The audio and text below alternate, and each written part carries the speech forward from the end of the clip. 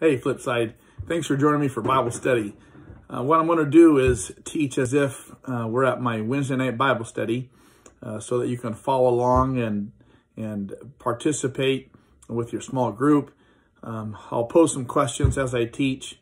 We'll try our best to have some questions online in a PDF format for you, but I just want to invite you into my Bible study so we can keep some type of connection together.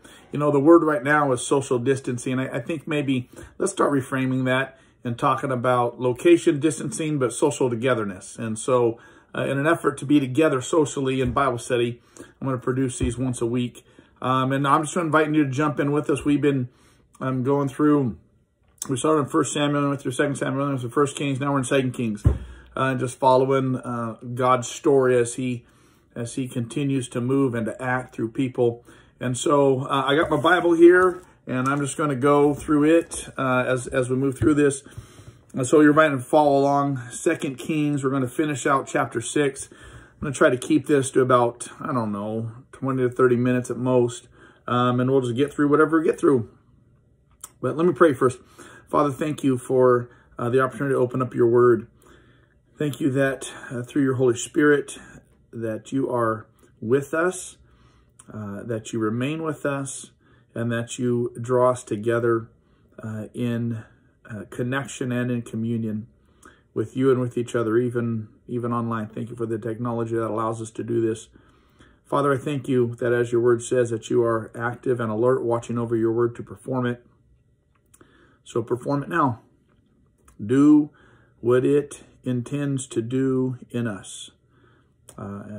Thank you for that. We look forward in advance with confidence and assurance to how you're going to speak to us as we open up your word, and ultimately how you are destroying this virus that keeps us separated and ruins lives. And so thank you in advance for what you're about to do. In your name I pray, amen.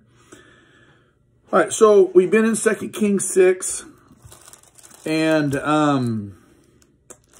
the king of Aram has been waging war against God's people. Ben-Hadad is his name. And Elisha is now the prophet of God, took over from Elijah. And Elisha is with his servant. They were, by physical numbers, Ben-Hadad's, the king of Aram, his army was surrounding them. His servant was petrified. It's so interesting in my mind, the parallels between what was going on in Scripture in this time and what we're going through right now. His servant was petrified because of this army that was surrounding him. And didn't see any way out, didn't see any hope. And Elisha said, don't be afraid. Verse 16 of 2 Kings 6, he said, those who are with us are more than those who are with them. It was hard for the servant to understand what Elisha was saying because the servant was just looking through his physical eyes, and he didn't have spiritual eyes yet to see what Elisha was talking about. But Elisha knew that there was a God with him who was in command of the armies of heaven. And in verse 17, Elisha prayed, O Lord, open his eyes so he may see. Then the Lord opened the servant's eyes, and he looked and saw the hills full of horses and chariots of fire all around Elisha. Now I think back to when Elijah was taken up to heaven. The Bible says he was taken up in a whirlwind, not a chariot of fire, but that the chariot of fire and chariots of fire were around him. I think back to that account, and God once again sends his armies and full of horses and chariots of fire. It allows the servant's eyes to be open.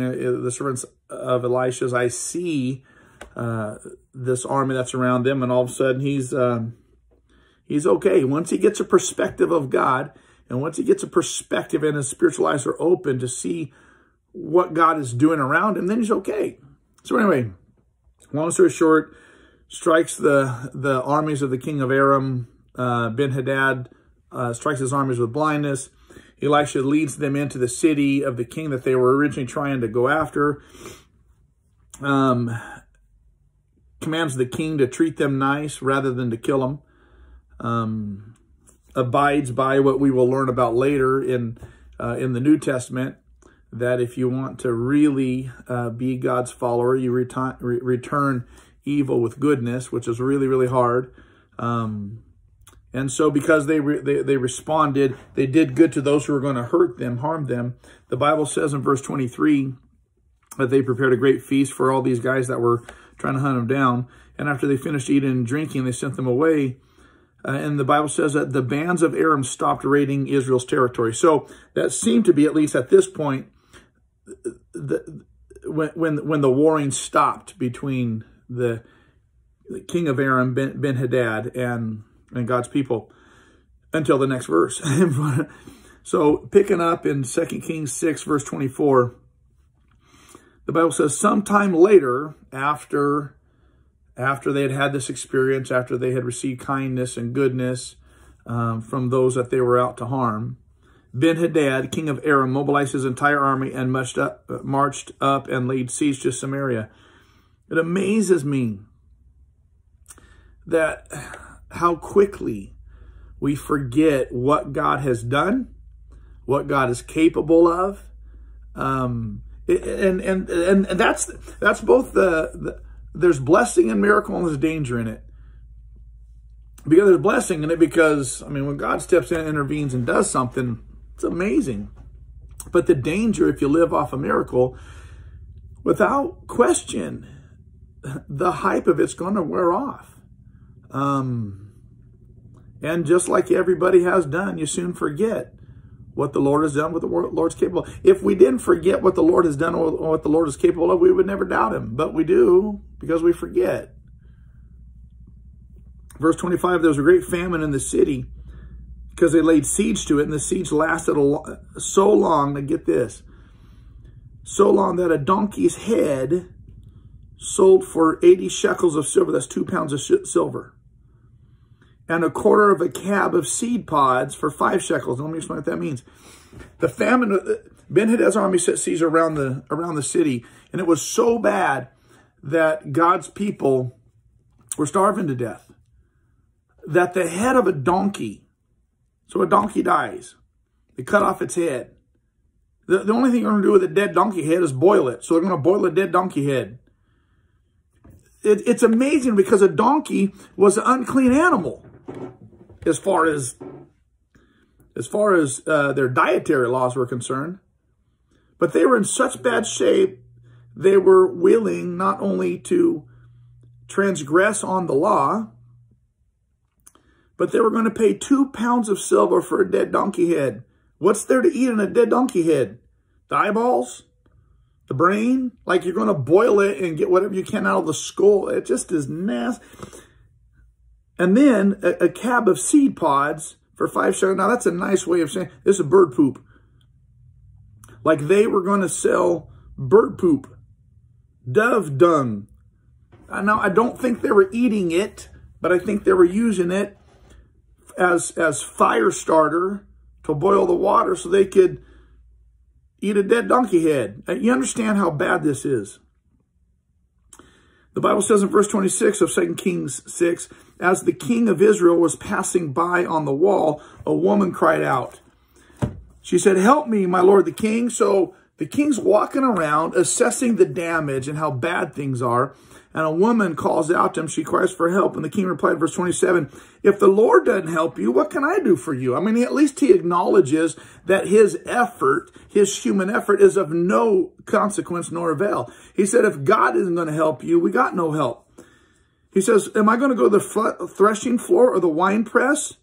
And ask her, what's the matter? In my mind, I go back to Gideon in Judges 6. And the Bible says he was threshing wheat in the wine press. Now, here's why this is significant. You threshed wheat. That's when you separated the wheat from the chaff. You usually did that out in the open, usually on the crest of a hill so the wind could blow through. And as you throw the wheat up in the air and all the nasty chaff stuff blows away in the wind and comes right in. And then once you got it separate, then you go down into the valley where the wine press is, and then you tread it out. And so the interesting thing with Gideon is that he was threshing wheat, which should have been up top on a hill down in the valley. Why? Because he was afraid of the Midianites that were all around him going to attack him. So I think the king's probably drawing on some of that history. And he goes, look, it don't matter. You go to the heights, you go to the depths. We got no help. You go up to where you're supposed to do this. You go down to where, like, there's no help around anywhere. But he asked her, what's the matter? What's the problem? This is one of the most gruesome accounts of life, in my opinion, in ancient literature and current literature. This is just, what's going on here is just the most horrific thing you could ever imagine. Listen to what she says.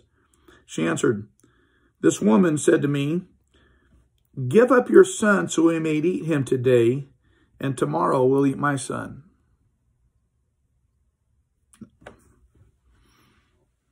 I'd rather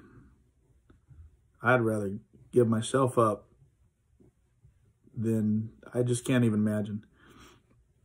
It's not, nobody believes that these moms killed their child for food. That's not what's going on here.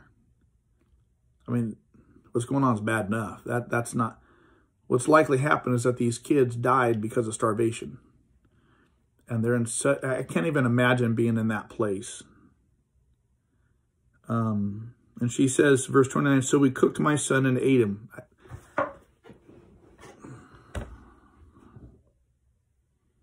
I couldn't do it. The next day I said to her, give up your son so we may eat him, but she had hidden him.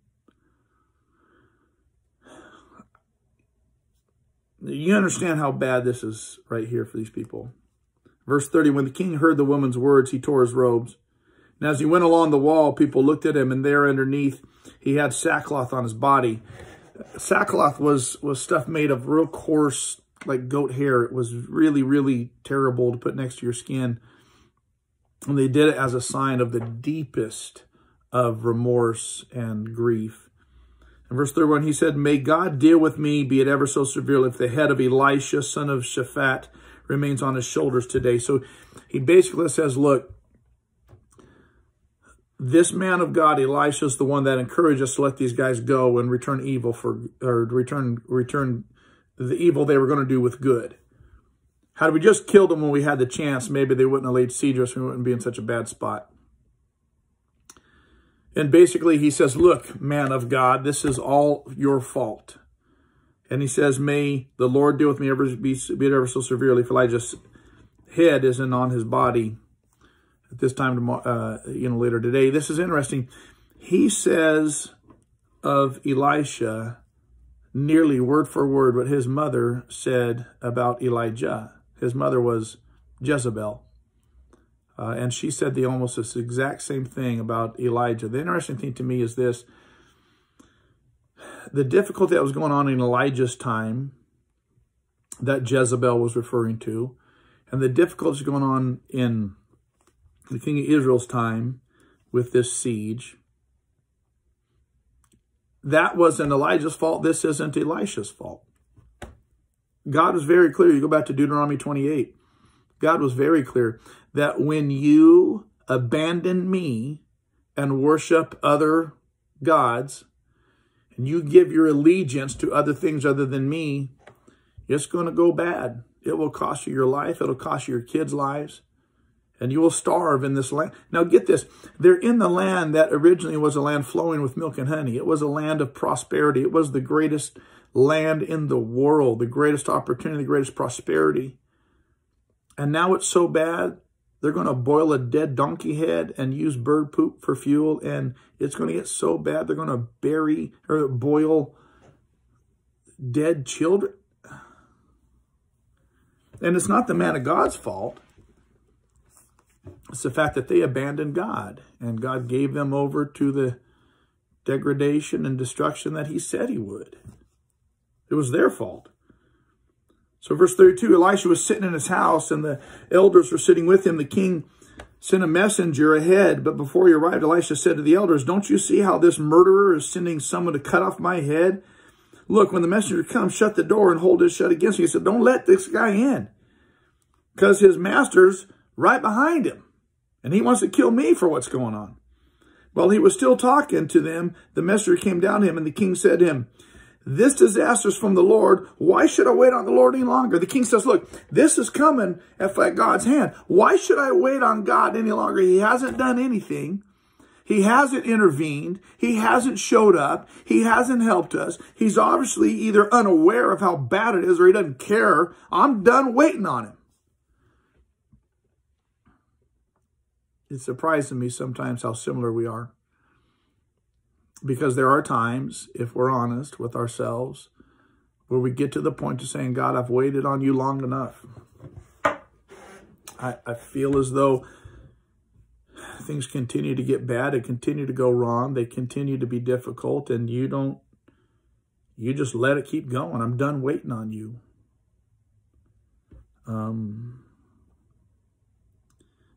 We get to the point where we just don't want to wait any longer. And so we do foolish things like take matters into our own hands, use our own wisdom, our own judgment. We ask people around us what they think we should do. And all the time, I mean, God has given us plenty of instruction and plenty of, okay, we just don't want to wait.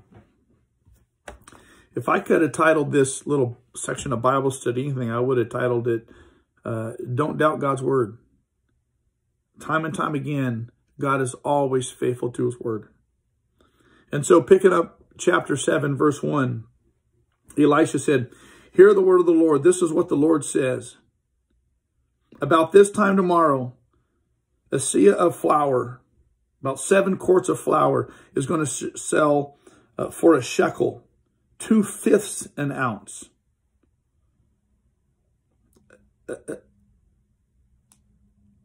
At the gate of Samaria.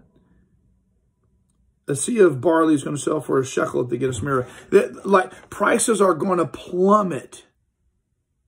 When you're paying 2 pounds of silver for a dead donkey head to boil, and then all of a sudden within a day, 7 quarts of flour, of the finest flour, is going to sell for 1 shekel. I mean, it's nothing. Like, what he's saying here is that your fortunes are going to completely reverse, and not just reverse to what they were. They're going to reverse so much, you're going to come out so far ahead in a day. I mean, it's like, boom, all of a sudden tomorrow, it'll be like someone saying, look, you're going to wake up tomorrow, there's going to be no trace of the coronavirus, and the stock market is going to double what it was at 29,000, is going to be up at whatever 29 times 2 is. I don't know. What was that? That's a whole bunch. 58,000. I mean, it would just be, it's that type of thing. It's like a ridiculous. And so the officer, verse 2, on whose arm the king was leaning, said to the man of God, look, even if the Lord should open the floodgates of heaven, could that really happen? Like, even if God were to step in, it ain't going to happen that way. You hear what he's saying there. Like, he's questioning, not just questioning, he's doubting God at his word, and not just God at his word, he's doubting God at his ability. Like, even if God shows up himself, this ain't going to happen this way.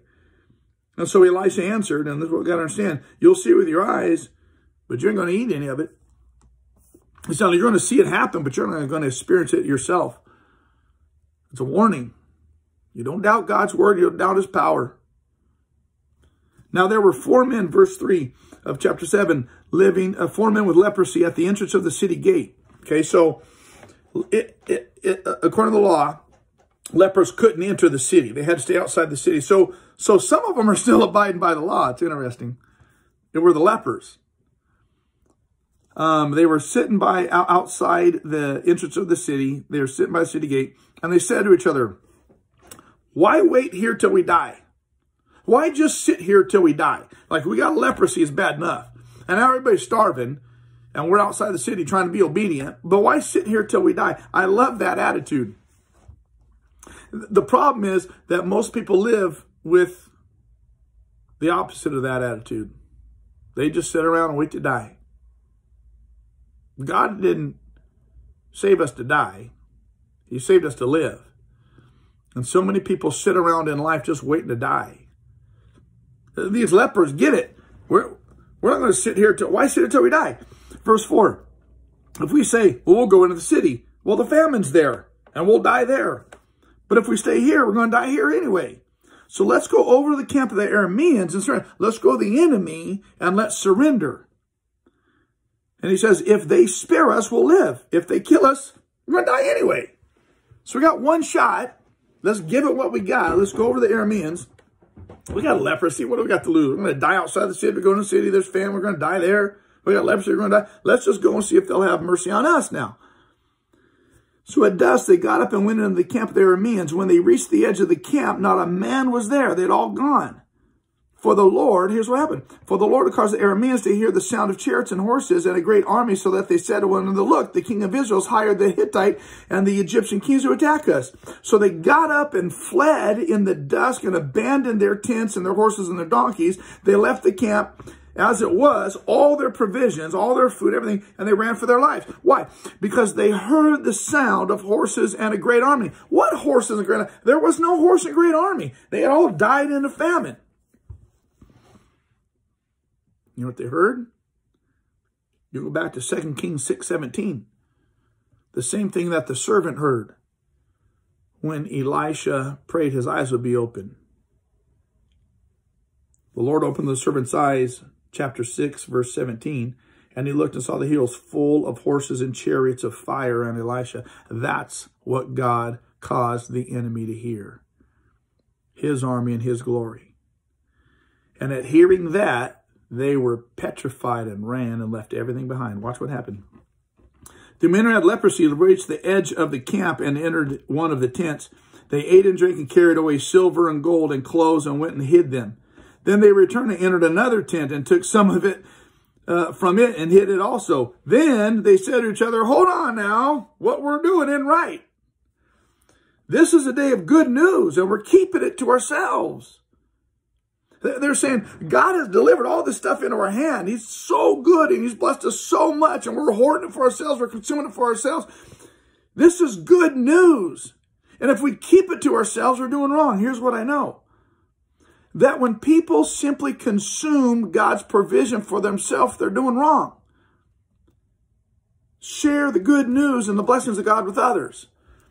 And this is what so many Christians end up doing too. They got the good news of the gospel and they go to church and they consume it all and take it all and absorb it all. And they don't think about sharing it. Like that's why you got the good news, to share it with people. At least, I mean, the leper got it. What we're doing isn't good. This is good news. He says, if we wait until daylight, punishment will overtake us. Let's go at once and report this to the royal palace. I wish we lived with that urgency. If we keep the good news and the blessings and provision that God has given us to ourselves, if we wait too long, punishment's going to overtake us. Man, the good news we have is not meant to be hoarded. God's blessings is not meant to be hoarded. God's provision is not meant to be hoarded. So quit hoarding toilet paper and start giving stuff away and start spreading the good news. Verse 10, so they went and called out the city gate to the city gatekeepers and told them, we went to the Arameans' camp. Not a man was there, not a sound of anyone. Only the horses and donkeys were tethered up. The tents were left where they are. The gatekeeper shouted that news, reported to the palace. The king got up when he heard it. He said, I'll tell you what the Arameans did. He said, they know we're starving. Verse 12. They know we're starving. They left the camp to hide in the countryside thinking we're going to come out. And as soon as we come out and investigate, they're going to overtake us and kill us. So verse 13, one of the officers said, well, have some men take 5 horses that are left in the city. I guess they hadn't eaten 5 of them. There were 5 left. Their plight will be like that of the Israels if they left them. In other words, we leave these horses here, they're going to die anyway. So might as well try to get something out of them and use them for something. So send them to find out what happened. Verse 14, they selected 2 chariots with their horses, and the king sent them after the Aramean army. He commanded the drivers, go and find out what happened. Verse 15, they followed them as far as the Jordan and found the whole road strewn with the clothing and equipment the Arameans had thrown away in their headlong flight. So the messengers returned and reported to the king. Verse 16, then the people went out and plundered the camp of the Arameans. So they go investigate. It's just like the leper said. Stuff is everywhere, not an enemy to be found. The Bible says, so a seah of flour sold for a shekel and 2 seahs of barley sold for a shekel, as the Lord had said. Don't doubt his word.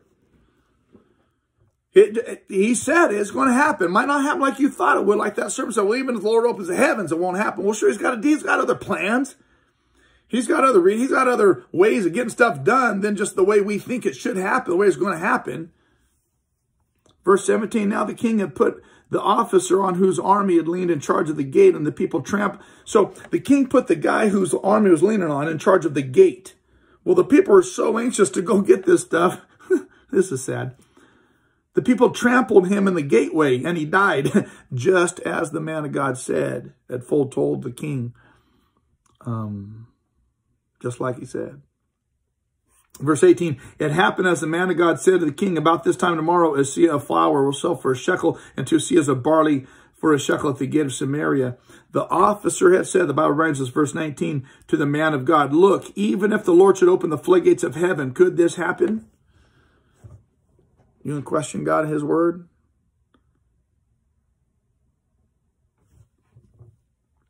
The man of God replied, you will see it with your own eyes. Oh, he saw it.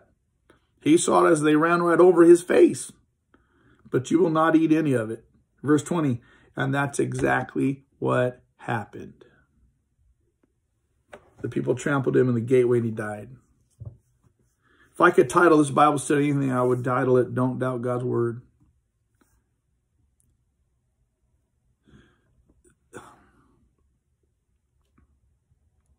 When God speaks, his words aren't idle and they're not fluff. He knows exactly what he has said, and he will accomplish exactly what he said he will do. And when you come across something in the Bible that God said, thus saith the Lord, this is what I have to say, bank on it. Bank on it. And this is why Christians can live with such incredible certainty and confidence, man. I mean, this stuff here, it's real, it's true. And it always comes to fruition. Always comes to fruition. God said, I am alert and active, watching over my word to perform it. I'm going to get it done. So in these trying times, in these difficult times, rest assured on what God has already declared. It's going to happen. And he's going to get it done. You can bank on it. I love you, Flipside.